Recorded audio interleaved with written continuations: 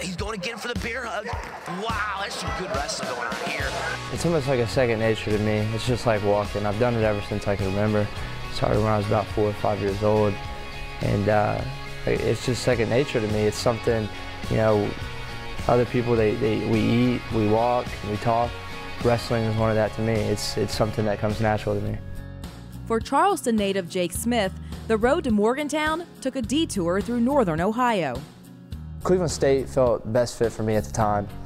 And as I continued my wrestling career there, it felt almost as if my goals and what needed to be done to achieve my goals in wrestling weren't exactly in line with the program. So I wanted to take a negative and turn it into a positive. And that positive was new Mountaineer head coach Sammy Henson. Well, actually, I got here and I heard he wanted to transfer, so it was my good fortune that, you know, I just happened to get the job. I think that had something to do with it, you know, with me getting the job and bringing the staff I brought in. I think kind of helped his decision making.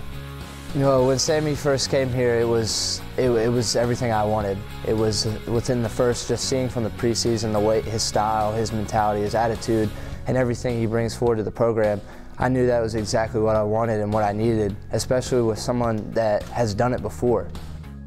The gold and blue means absolutely everything to me. The flying WV, you know, having a bad day, you get to look at that in the room. It's awesome to see that, you know, what I'm doing does stand for something, and it stands for the state. And being a native of West Virginia, out of Charleston, it means, I feel like it means a lot more to me than it does some people, as an aspect that I am representing where I am from. And there is no better way to represent than scoring a pin against that team from up north.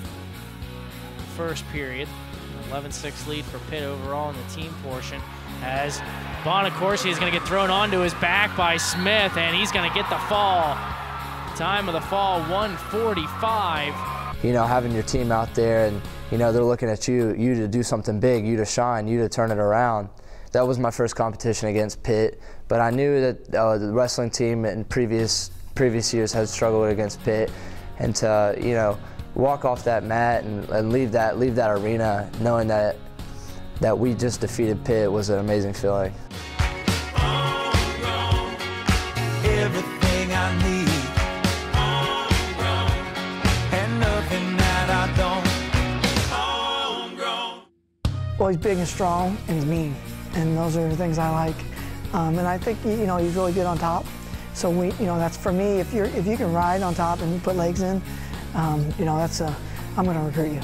You know, there's some good kids in the state, and we need them. We don't need them leaving our border, and we need to keep them here. And Jake's one of them. So we're excited about the future of West Virginia. Everything I need, nothing that I don't. Everything I need, nothing that I don't. Oh, everything I need, and nothing that I don't.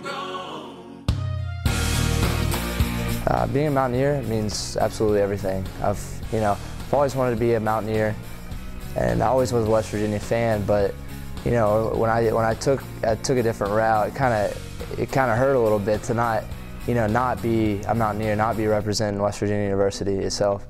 And now that I am a Mountaineer, it's absolutely everything. It makes me work just a little bit harder in the room and just, you know, gets through those tough days.